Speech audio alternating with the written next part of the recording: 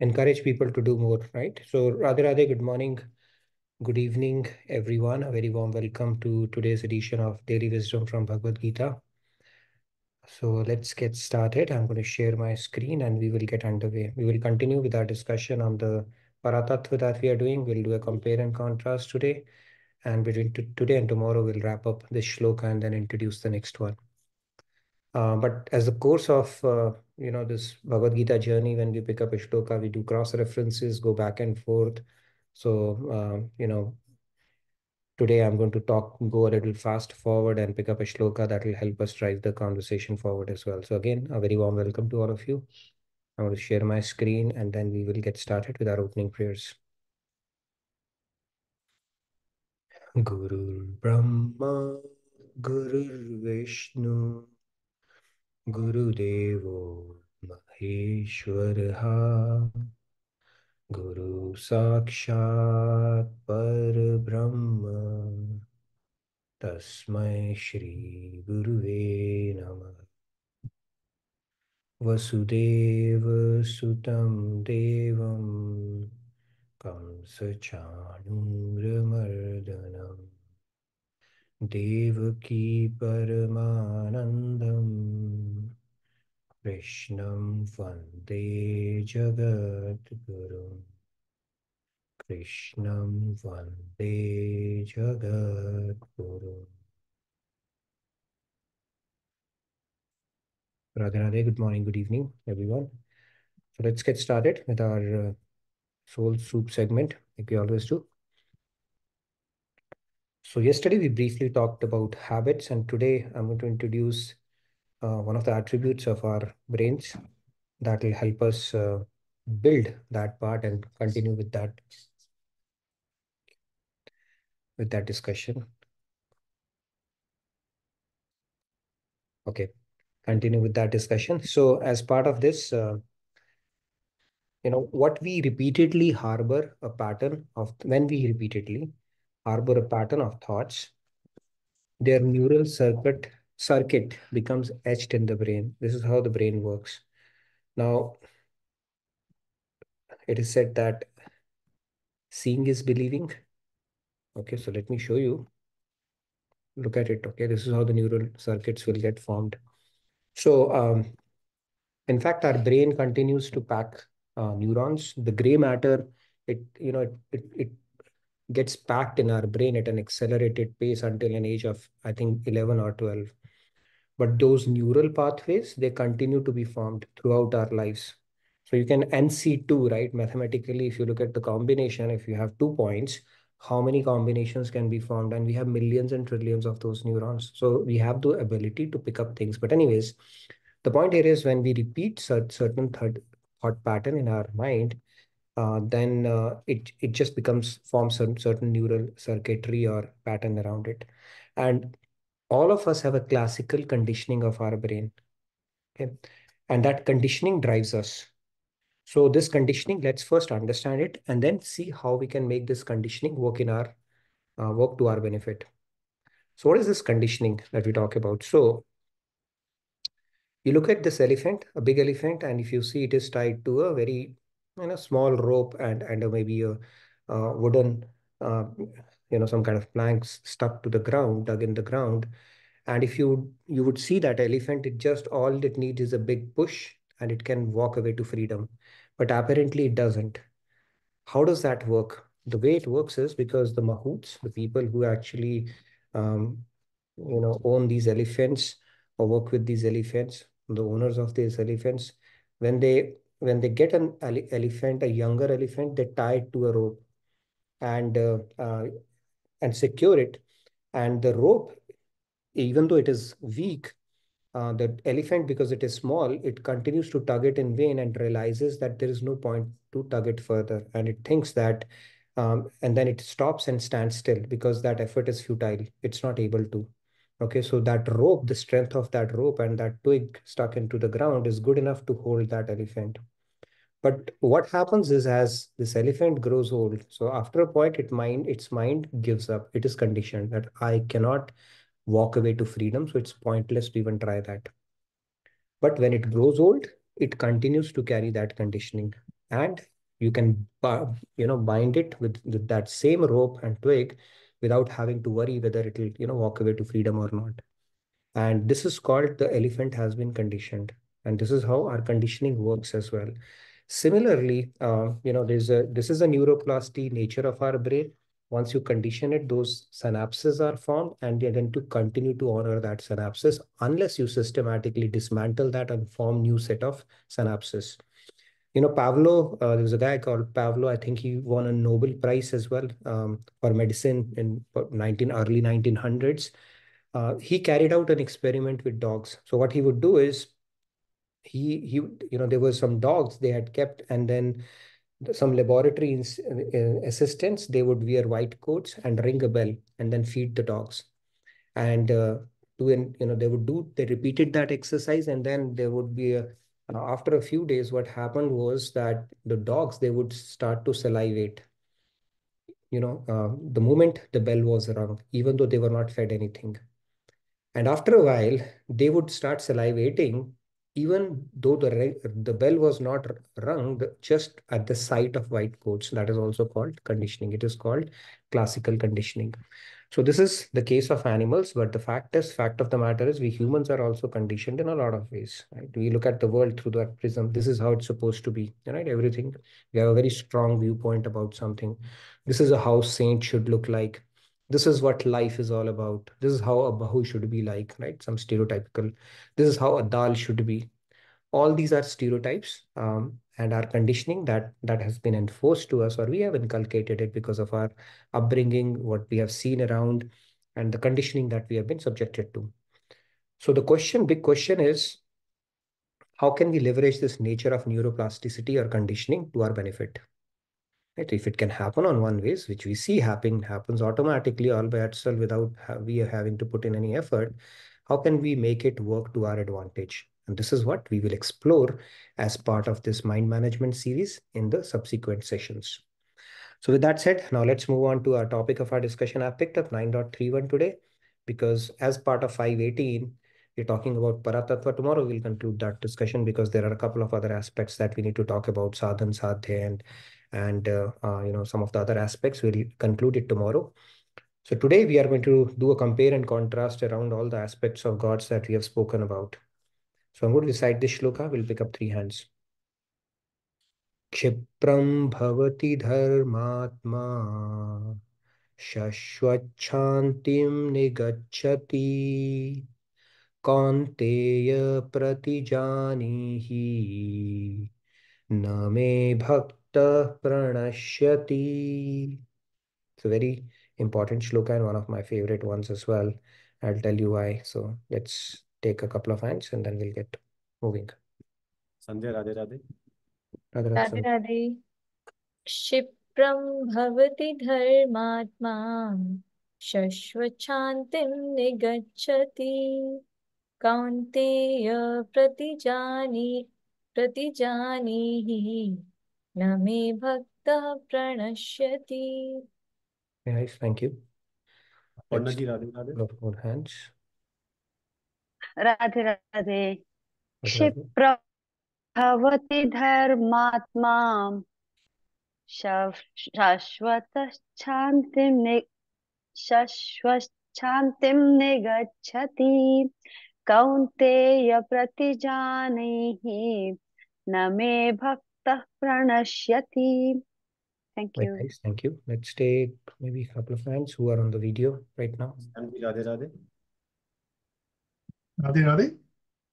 क्षिप्रं भवति धर्मात्मा शाश्वत शान्तिं निगच्छति कौन्तेय प्रतिजानीहि न मे भक्तः प्रणश्यति. राधे राधे।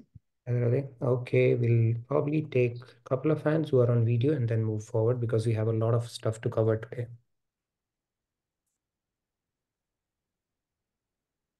तेजस जी Radhe Radhe Oh, Radhe Radhe, sorry.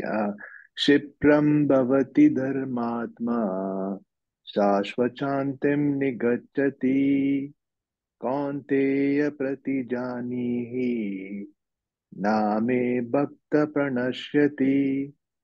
Very nice. I would encourage all of you to keep on reciting as many times as you possibly can. Just recitation of Bhagavad Gita shloka is very auspicious, right? So we do it. I mean, you all have an opportunity to repeat it as many times as people who are on, reciting it here. Last hand, and then we get going. विमल जी राधे राधे राधे राधे क्षिप्रं भवति धर्मात्मा शश्वच्चान्तिं न गच्छति कौन्तेय प्रतिजानीहि न मे भक्ता प्रणश्यति.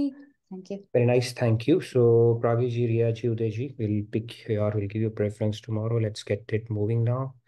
So, in this shloka, Lord Krishna is saying that quickly they become virtuous.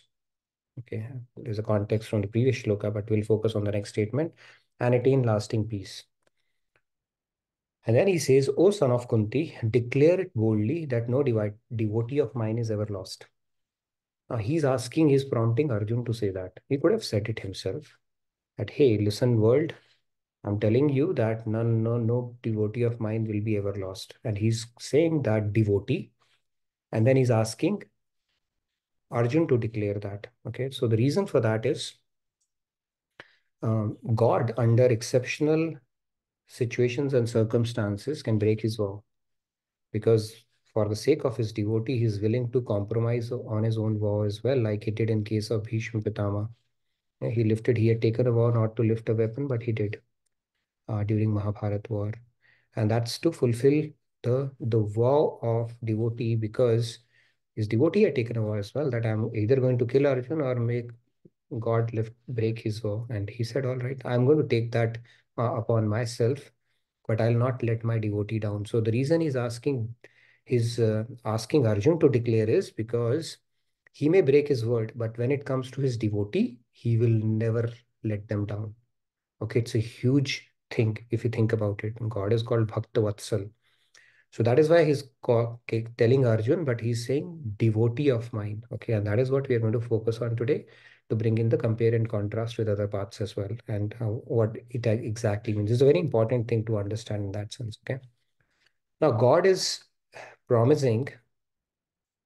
Sorry, what happened? Okay. Now God is promising to take responsibility of which of the following? Did he say that, the Gyani will not be lost, or he's saying the Karmi will not be lost? He's saying Bhakta will not be lost. Very clearly saying that none of my devotee. He's taking responsibility, which in Hindi say he's taking theka, ownership, accountability for he's putting himself, he's sticking his neck out and putting his neck on the chopping board, right? What do you call that? On the chopping block, and saying that their word, I will not let it. So you declare it. I will not let my devotee down at all. Okay, so now let's move on. What is God saying in this shloka? Let's continue to build on that. So, okay, this is from Guru Nanak Dev Ji directly. He said, God is one, but he has innumerable forms. He is the creator of all, and he himself takes the human form. Okay, so he's also, Guru Nanak Ji has also said that. So I found it. I thought I'll bring it to the session today. Now he's saying the Gyani person of knowledge will not be lost. No, he's not saying that. Karmi rituals shall not perish. He's not saying that. And he's making this promise for his bhaktas that they shall never come to ruin. Okay, so this is the one. Okay, Atishokti Arovas. I'm repeating the same thing again and again. But I think that hopefully helps. So he reiterates what he had stated in 922 as well. In the previous shloka, he personally carries the burden of maintaining those who depend upon him and engage in exclusive devotion unto him. Okay, so this is the condition. The prerequisite is Nirashrit, depend on him, and exclusive devotion. Okay, these are the two conditions. And then he says, okay, I will take care. You don't have to worry at all. I am at your service. So God is going to become your servant, and he's going to take care of all your needs, and you don't have to worry about it at all. And the same thing happened during Mahabharat war as well. Then when Bhishma had taken that pratigya that I'm going to kill Arjun tomorrow, and then it caused a panic in Pandava camps, with Bhishma's pratigya was like Daghichi's daan, and then Bhishma pratigya, and there are people in our scriptures who are famous for their something that has they are famous for. So similarly, Bhishma was famous for his pratigya. Once he gives his word, he'll make it happen. So then Krishna goes to the Pandavas camp and they say Yudhishthir and everybody's in panic. What's going to happen? It is going to turn the war upside down, because if Arjun is defeated and he's killed tomorrow, it's as good as Pandavas losing the battle. So they were thinking, okay, what to do now? Bhishma has taken that oath. And then Krishna thinks, okay, let me go and check with Arjun also. If his brothers are in such a panic state, let's see what state Arjun is in. And when he goes, and Arjun is sleeping happily like a baby there. So Krishna wakes him up and said, Arjun, haven't you heard what Bhishma has said? And why are you sleeping like, haven't you heard about that? He said, I've heard about it. Are you not worried? He said, why should I be worried? You should be worried. I mean, it's your end of the day. You are my Sarathi. So if when you are there, why should I be worried? So he's offloaded, outsourced complete worries to Krishna, and that is the state he's in, and he's willing to take his responsibility. Okay. So now let's look at the difference between the Brahman and a Bhagavan, right? So let's call out the difference and so understand that why I will build that connect as well. Now, Nirgun qualities, Nirvishesh, which without attributes, and Nirakar without form. This is what Brahman is we spoke about. On the other hand, Bhagwan, sorry. Okay, because Brahman does not manifest, and in this case, because it's without qualities, it does not manifest the quality of grace. Okay, this is a very important point to understand. Jnanis who worship at Nirgun, Nirvishesh, Nirakar have to rely entirely on self-effort for progress. It is a double-edged sword. It's your complete effort because you are taking responsibility for your journey. God is not. However, when you start doing Sagun Sakar Bhakti, He is an ocean of compassion and mercy. Okay. Then now you are tapping into the divine grace, divine support, which is called grace. When you do your sadhana, you are saying that I don't have the ability to do it on my own. I am dependent on you, and God is saying, I'm more than happy to carry your burden. So that is another difference that happens. On Gyan Marg, you are taking the ownership on yourself, you're relying on your own means and your own intellect to continue to progress on that path. In this path, you're tapping into the grind phase. So taking support from God Himself, right? So that aspect gets manifested only in the Bhagwan form, not in the case of Brahman. This is a very important point to understand. Now, what does it mean actually? Let's look at it a little more technically.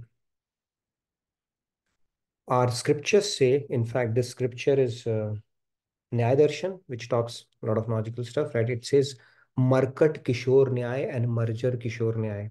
Okay, next time, whenever this thing pops up in your mind about Gyan and Bhakti, bring in monkey and cat to your mind and it will put things in perspective. So Markat Kishore Nyaya is, this is the kid of a monkey. Now, what it says is, when the baby monkey, the onus is on the baby monkey to latch on to the mother's stomach when the mother jumps from one branch to another. Okay, so the monkey has to hold her very tightly, because if the grip is loosened or the grip is not strong enough, then the monkey will fall. Mother does not take responsibility for it. The onus is entirely on baby monkey. Okay, so baby monkey has to latch onto it very strongly. On the other side, when a small kitten is being, is latching on to its mother. Now, in this case, the mother is taking responsibility to carry the kitten from point A to point B, okay, wherever the cat is going. So this is called Marjar Kishore. This is Markat Kishore, that is Marjar Kishore. Now you're saying, why are you bringing this point? The reason we are bringing is that Markat Kishore, logic of the Bobby and Marjar, this is the difference between the two paths in our scriptures. And what is that difference? So formless can be compared to the baby monkey, where on the Gyan Marg, you are taking the ownership on yourself. Aham Brahmasmi, because you are thinking, I am God only. So God said, all right, let it manifest. Take your own time. So you are taking the ownership of your journey on your own self. And while on the path of devotion, you are relying on grace, God's grace, that, okay, I'm going to do my sadhan, bhakti, but beyond that, I really don't have the means to attain you, God, or to purify my mind or to overcome Maya. That is a ground up or the approach that a devotee takes, and then that starts tapping into the divine grace part of it. It's the same thing, right? If a kid says, "Mom, I need help," mother is more than happy to say, "All right, what can I do for you?" And kid says no, right? And I think in our cash up segment, we did that presentation that graphically it was shown when the kid says, "All right, I can take care of myself," or you take it, mother also starts taking a step back. And in the Gyan Marg, the very premise is that you are God, and you continue that practice until neti neti concept of it. So God also takes a back seat there, and you have to progress on your own. Now there is still a difference. Can you progress completely on that path? We will tackle that question as well. But the fundamental approach in the Gyan Marg is you rely on your own means to progress on this path, where it can be very tricky because you can fall down, Maya can play its tricks, pride can develop, and anyways you cannot beat the goodness or the Vidya Maya on your effort alone beyond a certain point. So you can go up to a certain stage, possibly till the self-realization part of it, but to complete the journey, you cannot do that on this path. But on this slide, the key message is the monkey's baby and a kitten. Would you rather choose to be a monkey's baby in this path or be a kitten? That's a choice available. Both the choices are available. Now moving on, what is Yog? Bhakti Shatak. Maharaj Ji has called out very Karma Yog, Arugyan, Sab Sadhan Yadapi Bakhan. Vai binu bhakti sabai janu mritak deh binu pran. So he says scriptures describe the paths of karma, yoga, and jnana. This is what Bhagavad Gita talks about, all the three paths. But he says if these are without bhakti, these paths are like a dead body without no soul.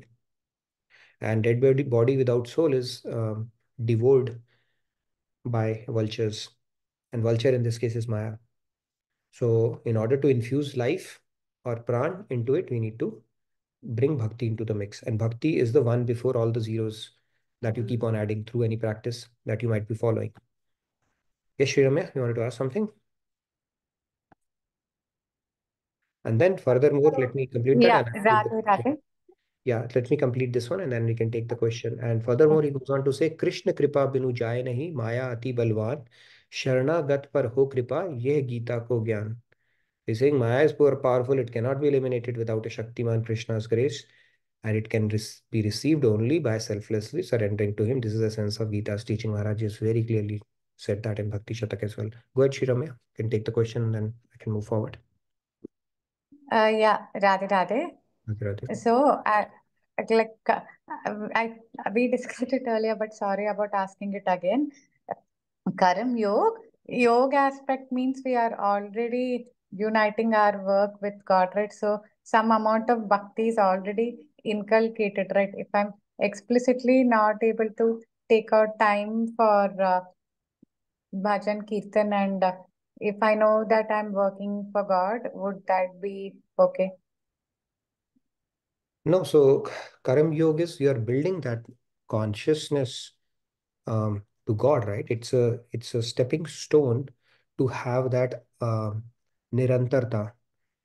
Now, the end game is where your mind is constantly absorbed in God. Karam Yoga is, the starting point is you are doing it for the pleasure of God.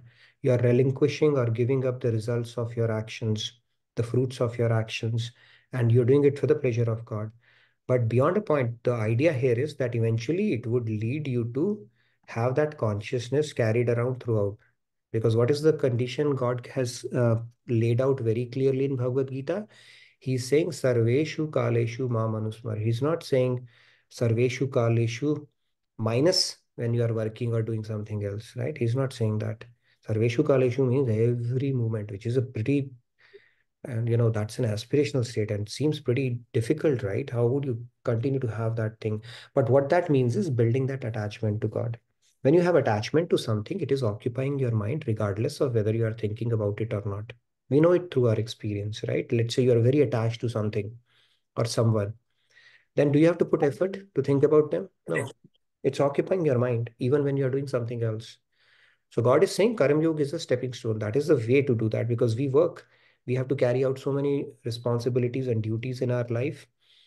And when we start practicing Karam Yoga, the science of work, which he has called out so beautifully in chapter 2, that actually enables you to start building that consciousness. But the end game is to have that Nirantarta, Ananyata, and Nishkamta. That is the goal finally. It's a means to an end, not an end in itself. I hope that answered your question. So there are three categories of karam, right? First is vikaram. Vikaram is whether you are doing neither spiritual duty now nor your social duties properly, which is where most of the people fall. Okay. That is where at least I fall. I feel most of the times. That is vikaram. Then the second thing becomes karam, right? Second thing becomes karam, where you are aligning to your social duties properly, okay, but not so much spiritual duties. Where people are sattvic, right? Scientists, researchers, and stuff like that. Mostly people in medical profession. They said we are doing good, and we don't need to think about God. So they're karmis. So vikarmis, then karmis. At least they're aligning to social duties predominantly. Then comes karam yoga. You do your social duties also, and then you start doing your spiritual duties because you've already started bringing God into the mix, right? So you start, and the hope is that over time, that proportion of your spiritual duties, everything starts becoming spiritual. Nothing is secular in that case. And in parallel to that is karam sannyasis, where they reject their social duties and only do their spiritual duties, right? So these are the four categories of karmas which are possible. Karam yogi, the idea is that you carry out both, and that is recommended by Lord Krishna as well. But then it should lead you to a state where nishkamta, ananyata, and nirantarata should come. That is the whole idea. Sarveshu kaleshu is the condition. So that was a short answer to your long question. So hope that helped. Yes, yes. Thank you. Wonderful. Shamji, you wanted to say something or ask something? Thank you so much. Yes, एक सवाल आपने भी कहा कि people who worship ब्राह्मण formless form, they don't get grace. But since I'm worshipping God in any forms, Brahman, Paramatma, or Bhagavan form, am I supposed to get grace? Because I'll how get it is known? I'll get to that. So you And say second God is one, yeah, Brahman. almost, Brahman yeah, is sorry. like you have tied his hands, okay? Grace will not come. I'll get into that now. I'm going to explain that when I'm going to bring I've created a chart for that. So just And hold one more on. सवाल नेहा से भी है, मेरा भी सवाल है। Since we know there are two ways, Margat and Marjat. Since those do not these people who are Gyanis, they all know these things. It's a good one. Why So only people like you us know go these and things? you go and ask somebody who's been ardently following Gyan Marg. Okay, I've had my share of talks with them. In fact, that's how my journey started.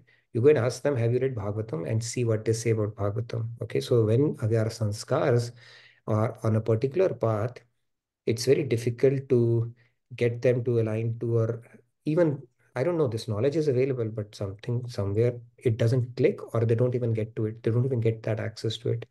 Bhagavatam is defined as the fruit, ripened fruit of all of our scriptures. They don't get to read that at all. They don't read that at all. Okay, they consider it as just stories. While it has all the philosophical Tattva Gyan, Gita Gyan, Ramayana Gyan, everything in it, they don't even get to read to that. So it is an interesting philosophical discussion. Maybe we can have it. But although this is accessible, but without God's grace, they will not get to this knowledge, or it will not click, or their intellect will not cooperate. Something But happens. aren't they more It Gyanis happens. than us? Aren't they more intellectual than us? They're more learned in every sense than what we are as a common person we are. Good question. So we'll talk about it more. I don't know why that happens, but it happens. Okay. Because I think as you continue to progress, your own pride starts swelling as well. I know it all, IKEA syndrome, right? I know it all and I know what's best works for me. And some people just go to I'm going to rely only on my experiences. So there are too many barriers on this path. If something is simple and it is clicking to you and it is becoming a very logical to you, then that is God's grace. It doesn't happen so easily. Okay. But yeah, it's a good question. Maybe we can talk a little bit more, but let me cover the content. I have to cover my course today, okay, curriculum. Otherwise, we'll have now Sage. Now I'll tell you about there's a Sage Vishwamitra and Sage Vashisht. Sage Vashisht invited him over for a yajna or something, and as a yajman, because he came as a guest, so what he offers him back is 1,000 years of tapasya to him as a gift back to Sage Vashisht. Sage Vishwamitra offers him that. Okay. And then Sage, he also comes, Sage Vishwamitra also goes to Vashisht. First, he's invited over Vashisht and gives him 1,000 years of his penance or his Gyan, Tapasya. And then Vashisht invites Vishwamitra, and then He said, as his dakshina, or, as his guest of honor, he offers him a few moments of bhakti. He said, it's not a fair exchange. I gave you 1,000 years of my tapasya and, gyan sadhana, and you are giving me few moments of your bhakti. It's not at all a fair exchange. So in order to resolve that, then they go to, I think, Brahmaji or Naradji. Okay, pardon me, I might have forgotten. And they say, let bring in Anantashesh. Anantashesh, he can resolve this dilemma for you. So then Vishwamitra goes and says, Anantashesh, hey, we need you urgently. Vishnu, I think they had gone to Vishnu ji to resolve this dilemma, that it's not a fair exchange. Can you please resolve this? He said, okay, you have been summoned so that you can resolve this case for us. So Anantashesh is holding this whole globe, right? So Anantashesh said, all right, sure, let me come with you. But as he starts walking with Vishwamitra, you see what happens? The earth starts wobbling. Okay. And Vishwamitra puts 1,000 years of his penance as the strength for that, to hold that globe, and it continues to wobble. He's not able to. So he comes back, tells Vishnu, I couldn't get him. So he sends Vashisht. And same thing, Vashisht says, you have been summoned by Vishnu to resolve this dilemma, a few moments of bhakti and thousands of years of gyan tapasya. Which one is it a fair exchange or not? So he asked to come along, and then again it starts wobbling. That starts wobbling, but then he also puts his couple of moments of bhakti there, and then the earth stabilizes, and Anantashesh is able to get there, and he's able to bring there. Sage Vishwamitra is already there, and he said, "Okay, but so now the Anantashesh is there. Let's ask him this question." He said, "Isn't the issue already resolved? Your 1,000 years of gyan sadhana, and on the other side few moments of bhakti, both the few moments of bhakti is more powerful. It's not a not I mean it's not, you are right, it's not a fair exchange, because bhakti is even more powerful than that. So that is the glory of bhakti on this path. It is so powerful because devotion is that tool or that power that can even enslave God. No amount of tapasya, gyan, anything is enough to actually enslave God on this path.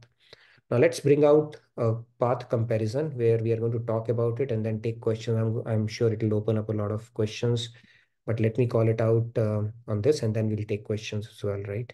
So these are the paths that we have spoken about: Brahman, formless, Paramatma, and Bhagwan form. So let's look at it. What are the different parameters? Gyan Yoga, Ashtanga Yoga, Bhakti Yoga. Satchidanand. Satchidanand is an attribute. Is it available on all? Yeah, answer is yes. All three, right? God is God. Satchidanand, it's never bereft of that. How about easy entry criteria? Brahman? No, it's not. Klesho adhik taras tesham avyakta sakta chetasam. Lord Krishna himself has said in 12.2. In embodied beings like us, it is exceedingly difficult. It is difficult to understand, more difficult to implement, and exceedingly difficult to make anybody understand. Okay. And then finally, the only refuge a Jnani would say is nirvachaniya. Okay. Everything becomes nirvachaniya beyond a point.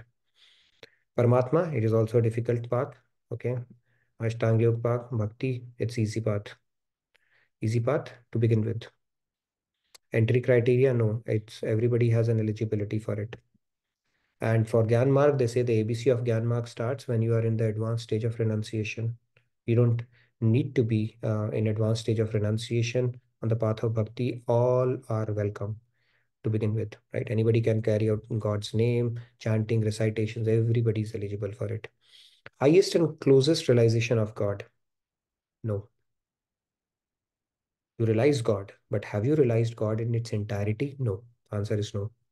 It's like when you are trying to explore sun, you have just explored its rays, possibly surface, but the core, not yet. It's only through bhakti you can get the highest and closest realization of God. Don't confuse it with, have I not realized God? Yes, you have realized God, and you are beyond Maya in all the three. But have you realized the complete realization of God? The answer is no, unless you are on the path of devotion. Love for God.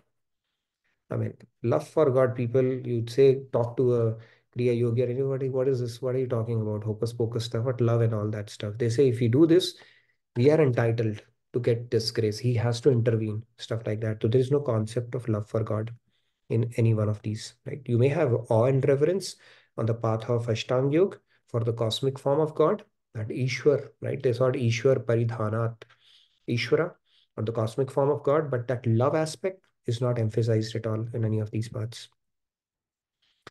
Grace of God, I put star, terms and conditions apply.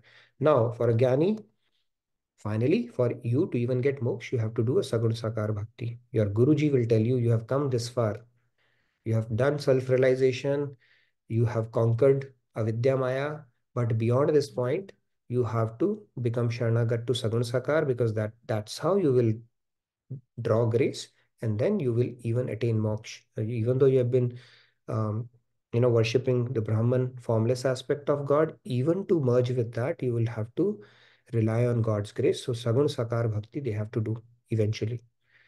So Shyamji, hopefully that answers your question. Okay, they have to do that. Okay, without that, that path is also, they cannot go solo for the entire journey at all. Okay. So the point here is, you cannot be an entrepreneur in spiritual path. Entrepreneur, I'm going to go solo on my own. No, you have to have a boss, and that boss is God, because he is the governor of Maya. And that without that boss intervention, you cannot conquer Maya, no matter whatever practice you may put in. See, if through a practice we could attain God, that becomes a price tag for God realization. What is a price tag for something? See, we go and buy things in shop. So whatever we are willing to pay, whatever is and we get that. You pay, you get that whatever payment you make becomes a price tag for that. Similarly, if some kind of a tapasya or our self-effort would result in God realization, it becomes price tag for that. Okay, you do so many of years of austerity, tapasya, and scriptures will say that's the price tag. You do that and God will be all yours. It doesn't work like that. You have to rely on God's grace to attain God. And that can only happen when you worship Sagun Sakar God, not the Nirguna Nirakar. Finally, you have to do Sagun Sakar Bhakti, whether this concept is known to you or not, but this is very clearly stated in our okay, on Maharajji Swamiji has spoken about that. Paramatma also, you do cosmic form of meditation of Ishvara, so you have to rely on God's grace for that as well. Bhakti, anyway, grace is the operative or the buzzword throughout our journey. Grace, grace, grace. In any other path, they laugh at grace. What is grace that you're talking about? Okay. So tat prasadat param, even Arjun says towards the end that with your tat prasad, he's not saying by my self-effort or through my intellectual prowess, I'm able to understand your message. He's saying tat prasadat param. That means with your grace, now I'm able to understand this message, and nashto smriti labdha. Now my ignorance has been dispelled. Leela and Parikar, nothing. I won't say boring, but yeah, I mean, that path is like you don't get the variety and all the stuff that a devotee gets to relish. Bhakti, Kirtan, and then Gun, Leela, Dham, so many things you can get, right? Narrate stories here to that. And God has made it pretty, what you call, enriching for us, and provided us so much of variety through his avatars, so that we can relish and purify ourselves and perfect the goal of our life. Simple path, of course not, because we are relying on our self-effort, right? It is tricky. A lot of things you have to do that in, but in the path of devotion, yes, it starts becoming exceedingly difficult as you progress, because now you have to build sanskar, nishkamta, let go of your selfishness, bring in humility and all. But that transformation, the key, what you call the X factor on this path, is that you are tapping into God's grace. And when God's grace intervenes, it can make impossible possible. Even the most difficult things can be achieved, because now you are relying on God's grace. It's like a child relying on mother's strength rather than going solo. Enslaving God, there's no question in any mark, right? It's only through bhaktavashya. Is bhaktavachya. Bhakt is the key point. Can't stand in its own? No. You have to mix bhakti. Bhakti, can it stand on its own? Yes. Bhakti doesn't need any crutches. It's self-sufficient on its own itself. So this is a quick compare and contrast. Now we can take any questions that you may have around this topic, because I think this pretty much sums up what we have spoken about, but there are a couple of other aspects. I want to wrap it up. Tomorrow we have a 30-minute, because we have our spiritual cash-up segment as well. So we'll be able to wrap it up in that. We can take any questions related to this today. Sandhya, Radhe Radhe. Radhe Radhe. First of all, a quick comment from Swapan Kumar Patra ji. Very nice and helpful slide regarding comparison of the three paths. And now I have like a few questions. So, Request Neha to come on audio, because Neha is asking very interesting questions. So Neha, if you can come on audio, that will be very nice. Why don't you ask these questions for the benefit of other people as well? Yes, in the meantime, while Neha raises her hand, can you please unmute her? You continue, Sandhya. Yes. So, one of the question is, can someone get grace of God without having love for God? Grace of God without having love for God. It's a very interesting question. I'm just thinking out loud right now. Now, what is the condition God has kept for imparting His grace? Surrender. Surrender? Yes. And surrender Surrender? cannot Now, happen without can and then who do we surrender to? only love. Yeah, I think love is probably whom we trust completely. Requisite for surrender. Whom we Yeah. trust completely. Can you Yes. surrender to somebody without trusting or loving that person? And then when you trust somebody, love probably would automatically manifest, right, for that person, some form. So I think they are an interrelated concept. Um, and when you love somebody, you're automatically surrendered. You don't even question that, right? Correct. Yeah. That So, question. Yeah. yeah. So, yeah, basically, temporarily, at least, or at some point of time, they have to love God, and then only they can get grace, and then only they can realize God, right? Yeah. And why would you surrender to somebody whom you don't feel any connect with? To Correct. begin Yeah. with, right? So when you build connect with somebody, I think love is a spontaneous manifestation around that path, right? So, and then when you love somebody, surrender automatically happens. That is the story of a naval officer, right, who's on a ship along with his wife, and the ship runs into some rough weather, and people are panicking, and this guy is very calm, and his wife asks him, "Are you not worried? The ship will sink or something." So, so he then draws out his sword and puts it on her neck, and asks her, "Are you not worried? I may kill you." She said, "Of course not. You are my husband. You are my well-wisher." He said, "Same way. I have that faith that, my well-wisher is there, so I'm not worried." So the point is, when you have trust and surrender, that love is probably related to that as well. It automatically would have happened or would happen or is part of that only, right? So And yeah. that brings me to like another aspect here, like all their life, like the Gyanis and yogis have just been conditioned to not like have a loving understanding of God.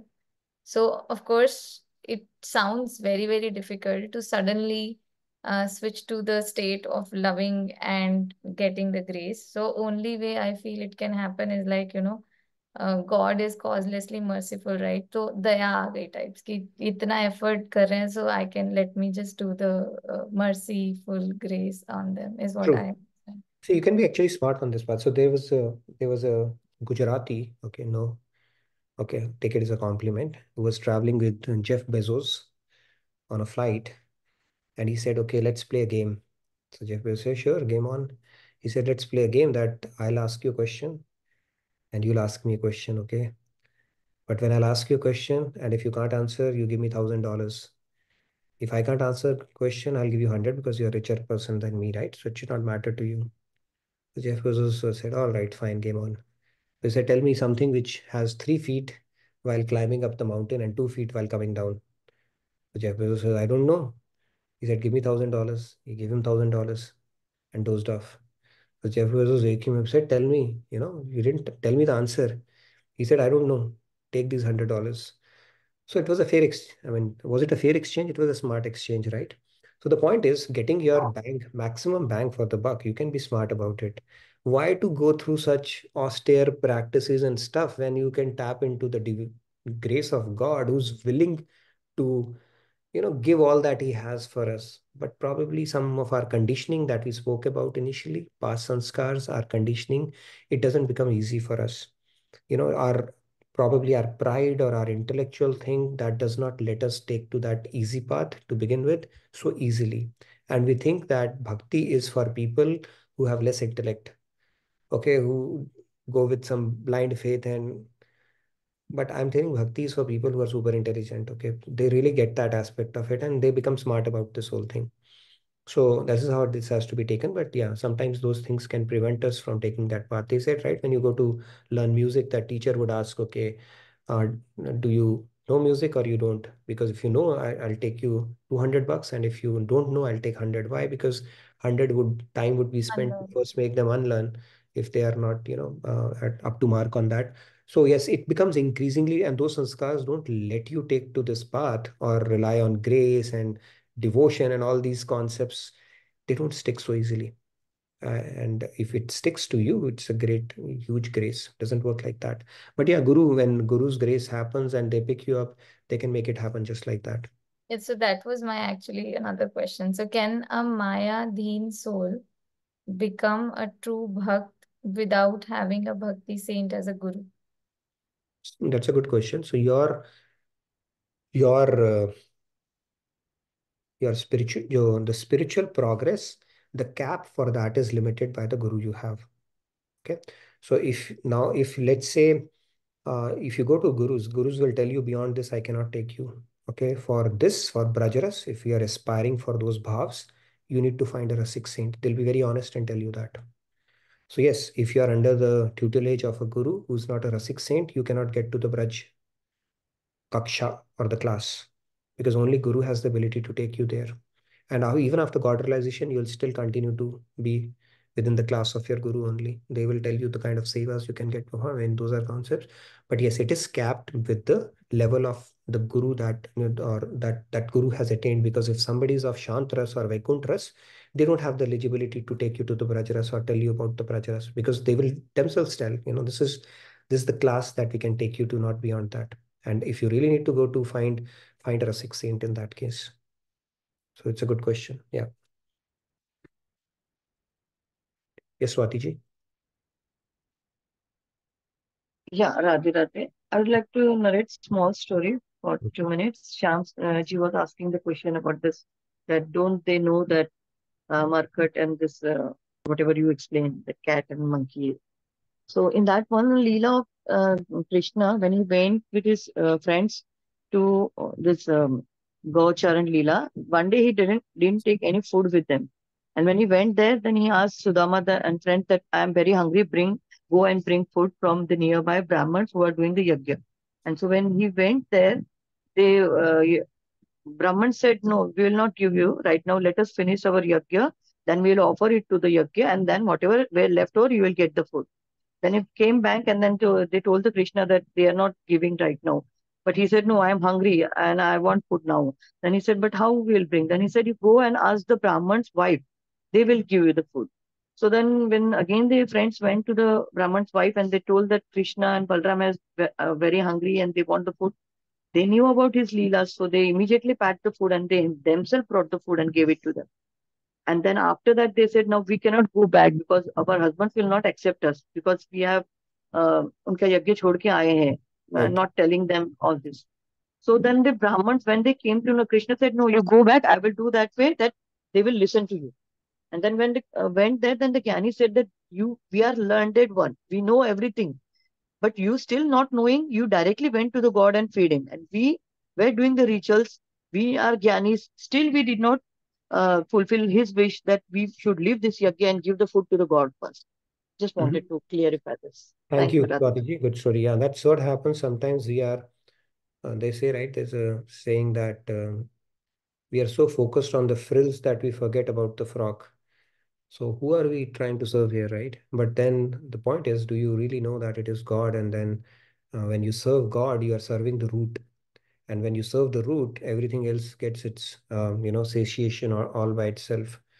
So yes, that's a good question, story. I think it is related in, I think Bhagavatam as well, and that drives home the point. So thank you for narrating and sharing that, Swati ji.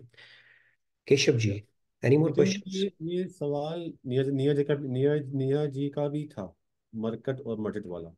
उनका एक और सवाल भी है। मैं Neha can ji we को बोलिए पहले ऑडियो पे रिक्वेस्ट आए।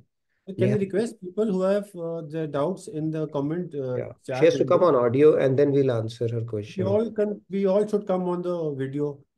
We can answer their questions, but who's asking them, Yeah, please because put on, you can Neha, answer the question. she's sending a lot of random messages as well. So Yeah, I know, Neha, I know. that is why I know she'll not come on No, audio. So tell her take to your come point. on audio and then we'll answer the question. Okay. Take your point, yeah. Yes, Keshav ji, please go ahead. Radhe Radhe.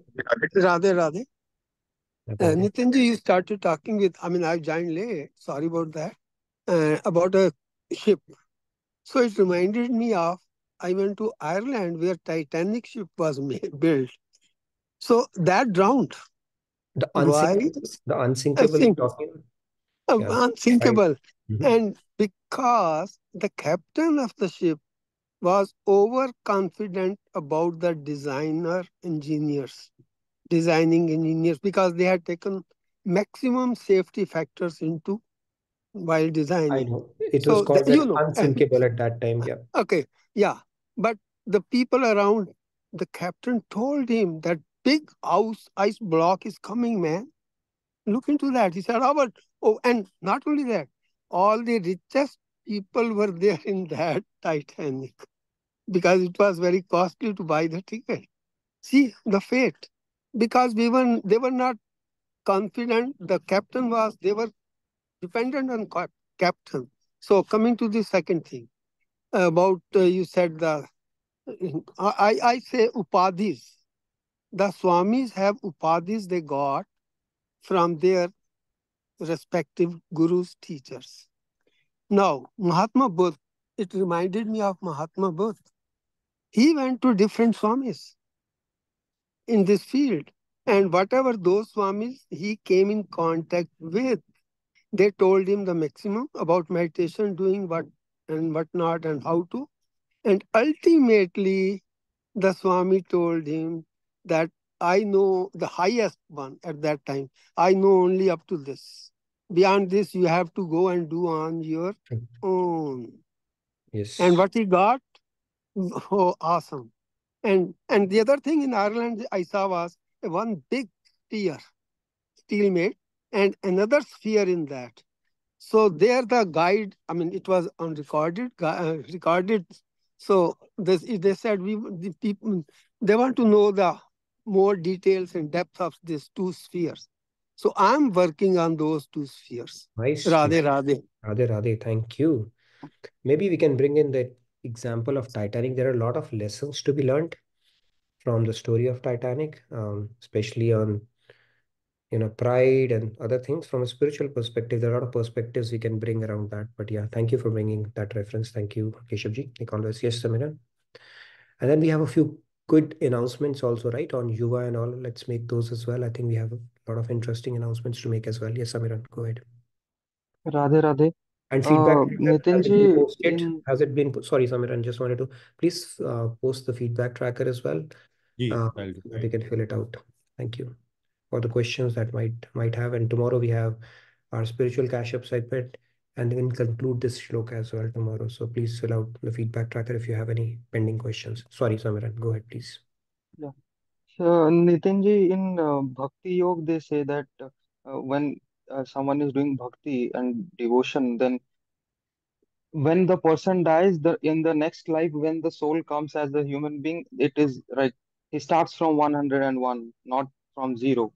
So, in that sense, a person following the Gyan Yoga and Ashtang Yoga, is that the same thing with them also, or they have to go back to zero level No, and then start? they're learning without bhakti, you're saying? Yeah.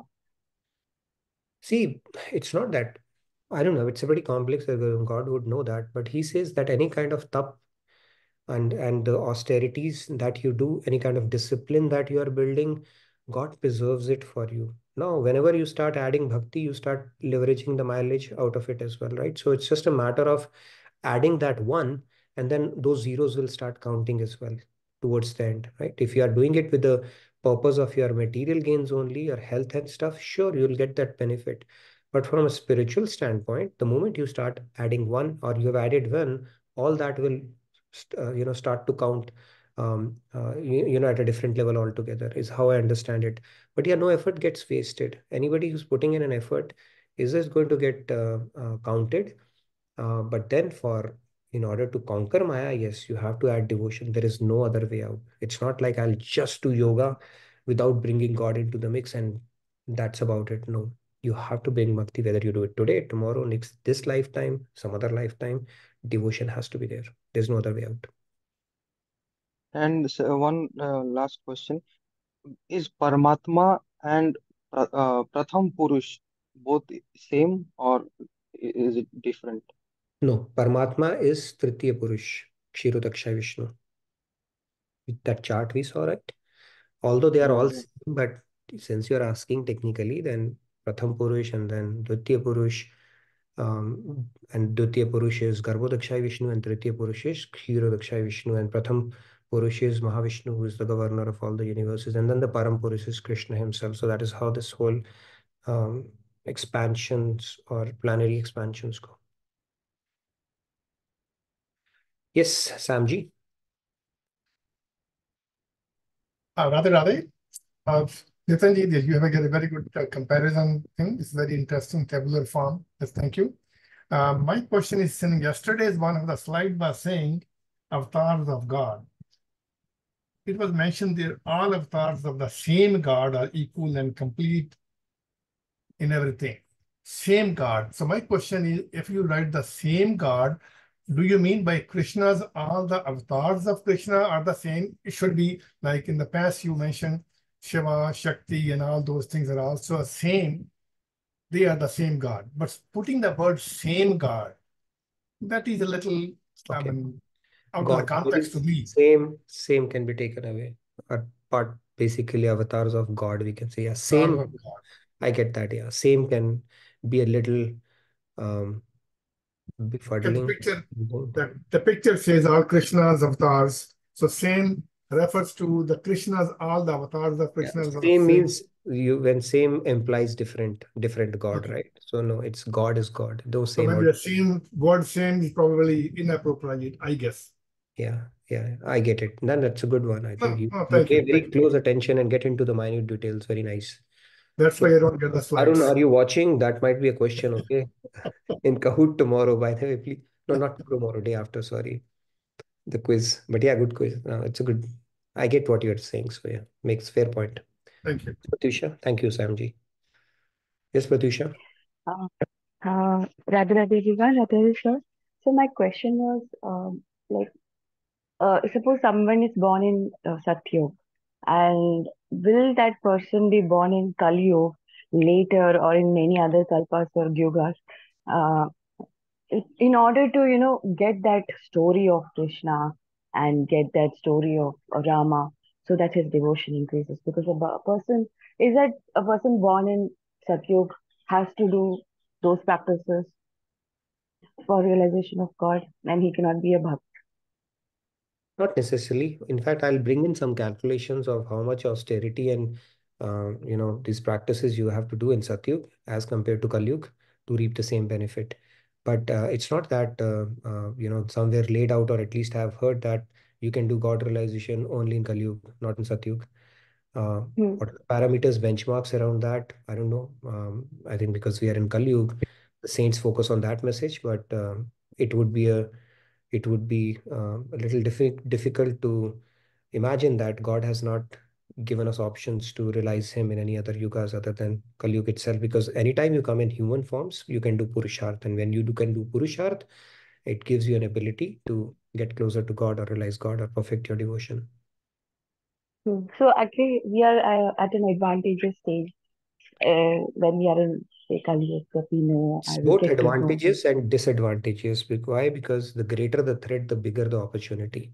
So if you think about it, we are so distracted, right? Our intellectual abilities, our moral degradation, so many things are so weak in us. Previously, in other yugas, people will, once they give a word, lying and all that was completely off the charts. But in today's world, right, how corrupted we are in so many ways. We don't even have intellectual abilities to even understand things. So whole lifetime we can spend reading these shlokas. Still getting that import is so difficult for us. But then the God has simplified it. So he understood that in Kali Yuga, it will be exceedingly difficult for people to understand the message. So he has simplified the process for us. Just take God's name, or, focus on his Naam, Roop, Gun, Leela, Dham, and you can attain him pretty quickly. But that also we find difficult to do. So yes, the opportunity is high in Kali Yuga, actually, if you think about it from that sense, because it is probably most simplified, not because, and probably because, not probably, but because of the fact that we are weak intellectually, physically, and a lot of other ways. So God has said, okay, my weak students will be in Kali Yuga. my most duffer students will be in Kali Yuga, so let me make the benchmark easy, the entry criteria easy for them. Okay, sir. Thank you so much. No Radhe worries. Radhe. Radhe Radhe. Yes, Sandhya. Hey, shall I share the video? Sure, let's share the video and make the announcements that you want to make as well.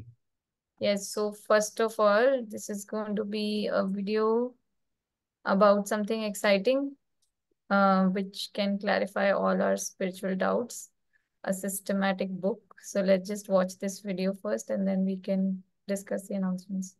Do you also ponder on these questions?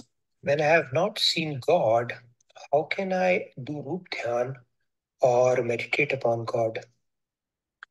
What is the role and importance of Guru in our lives? Does God have a form? What does he look like? Is he just a light or is he like us?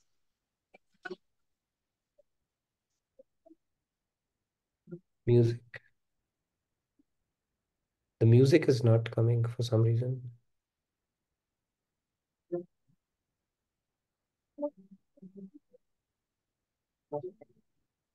You have to unmute. Is it unmute? Yeah, we have a very catchy music around it, right?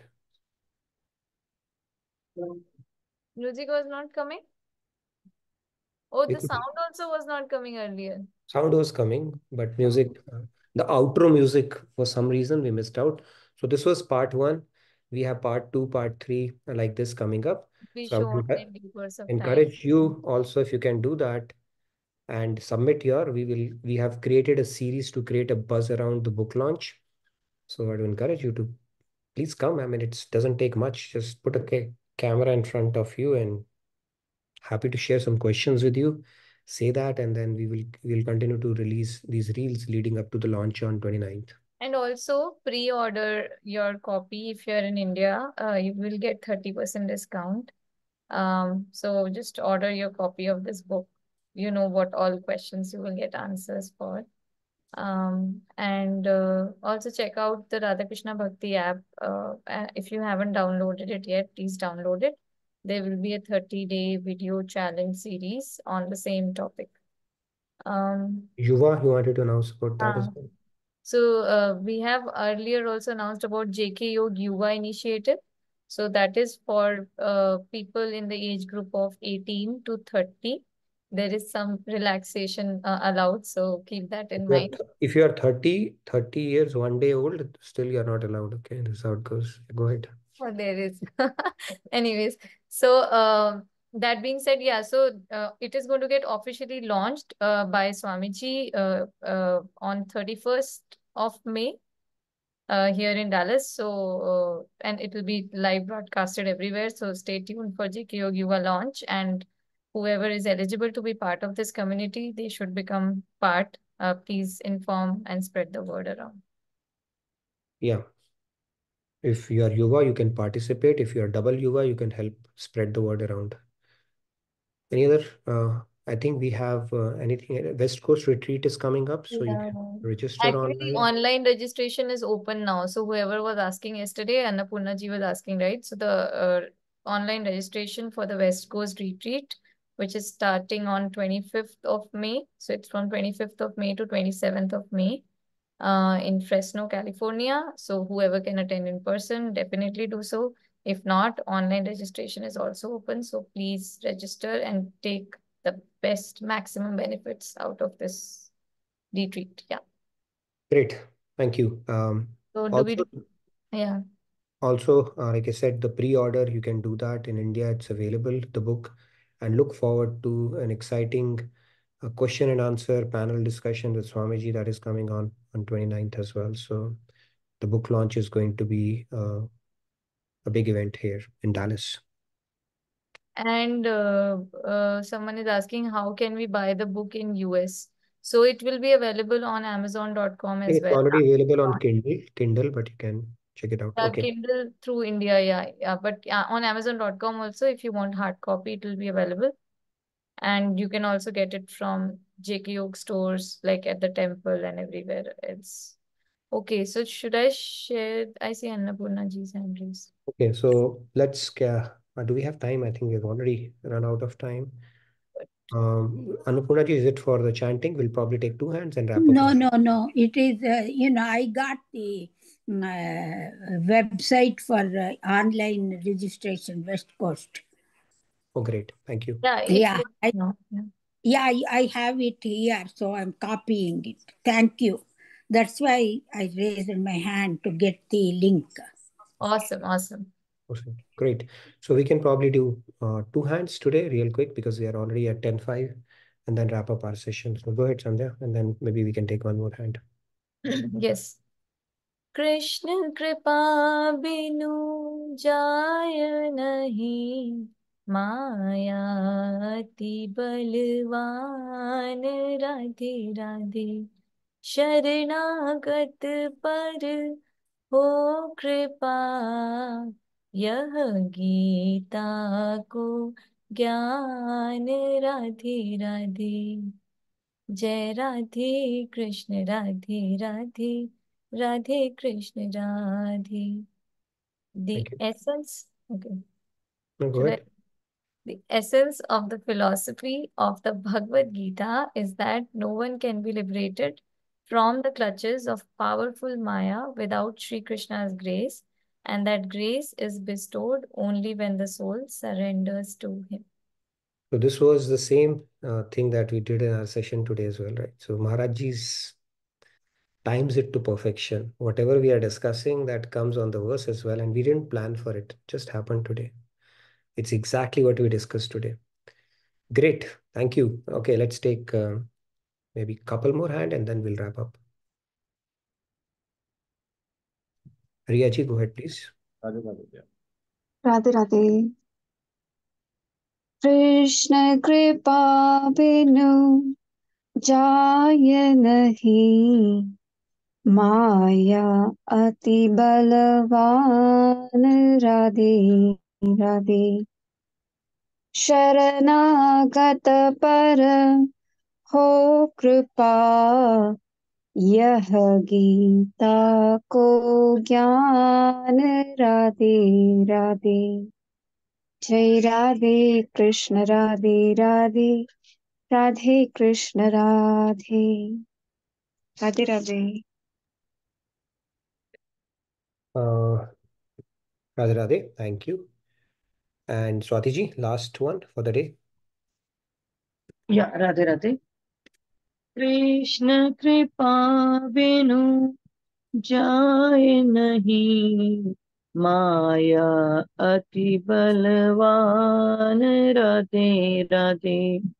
शरणागत पर हो कृपा, यह गीता को ज्ञान, राधे राधे। जय Radhe Krishna Radhe Krishna, Radhe Krishna Radhe. Thank you, Radhe Radhe. Thank you. Thank you, Swati ji. All right. So with that, we come to the end of today's session. Tomorrow, we will conclude this shloka finally. And also we have spiritual cash-up segment. So look forward to that. And please fill out the feedback tracker. I look forward to seeing you tomorrow. Good night. Good day. Radhe Radhe. Yes, Shyamji, you wanted to say something? Yeah, Radhe Radhe. We haven't taken the picture in this very long time now. Oh, good. You reminded that. So let's do that. Maybe last One- Now we have one new of the- faces as well. Good, Shyamji, you reminded us that. So last Thursday, typically This Thursday we can take, this Thursday, people, you know, for because quiz I usually might we be don't see a good traveling from next turnout. week. How about we do it on a Tomorrow, Wednesday? Wednesday we have the most. when- Let's do it on a Wednesday. So please dress up, you know. With their smiles I on. think we are going to take some group picture. Good, you reminded that. So let's do it Wednesday. Should we do it tomorrow? Yeah, But we I will guess we announce it can. in the full class. Or maybe next मैं Wednesday. छुट्टी पे जा रहा हूँ जिन They भाई, अगर will be आज full मैं class. कर लेगा अच्छा रहेगा, नहीं तो फिर कल मैं कल नहीं कर करते हैं, पाऊंगा। कल करते हैं, और अगर कम लोग होते हैं तो फिर अगले वेंसडे भी कर लेंगे। शुक्रिया बहुत। और एक और सजेशन है, when ever we ask question in the chat window, जो जो पूछता है ना उनका एक बार वीडियो ऑन कर लें। May be we can ask the question on their We will do behalf, that. But let See us the C reason. Them on videos. the reason we are saying is because we have some Elements. unscrupulous elements, for the lack of a better word, I would say some miscreants. Like Krishna had said, right? Some people, they put their energy in the negative side, and then like we saw Shakuni or Amba, when they get negative or they want to create something like that, they derive thrill out of it. So then what happens is I get personal messages, all that stuff. So that's why I encourage them, can you please come on audio? And they will not come on audio, right?